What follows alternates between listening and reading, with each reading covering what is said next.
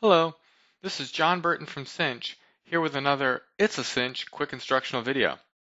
In today's video, we'll take a look at how Cinch's contact center solution, Cinch Contact Pro, integrates with SAP Service Cloud, also known as SAP C4C. In the browser window on the left, we see the Cinch Contact Pro Launchpad. The Launchpad enables customers to contact an organization using the customer's communication channel of choice, whether it be phone, email, web chat, video, SMS, or popular messaging apps like Facebook Messenger or WhatsApp.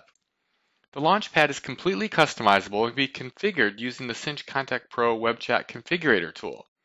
The Launchpad runs on both computer and mobile devices, giving customers the flexibility and convenience they've come to expect.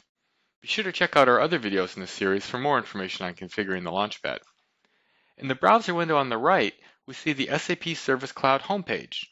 Clicking on the phone icon in the toolbar opens the Cinch Contact Pro communication panel, which is embedded inside SAP Service Cloud. The communication panel is the agent-facing interface that contact center reps use to set their availability and presence, sign in and out of queues, and handle incoming customer conversations. In this example, a customer named Joe Brown has an issue with a product he recently purchased and decides to initiate a web chat with the company. Joe clicks on the agent headset and then selects the web chat icon. Alternatively, Joe could have selected one of the other available channels such as SMS, WhatsApp, or Facebook Messenger. After clicking the Start link, Joe enters his name and email address and then clicks the Start Chat button to begin chatting. In the browser window on the right, the new incoming chat alert pops up on the agent screen inside SAP Service Cloud. The agent sees that it's an incoming chat request from Joe Brown and clicks the Accept button to begin chatting with the customer. The agent can manually type a response to the customer or use any of the predefined reply templates to save time.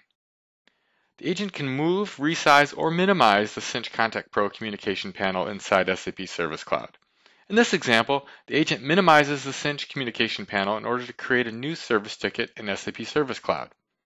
After creating the ticket, the agent clicks the phone icon to reopen the Cinch Contact Pro communication panel and provides the customer with an update. After the conversation is ended, the agent performs some post-conversation wrap-up activities before getting ready to help the next customer. Wow, that was a cinch. Thanks for watching. See you next time.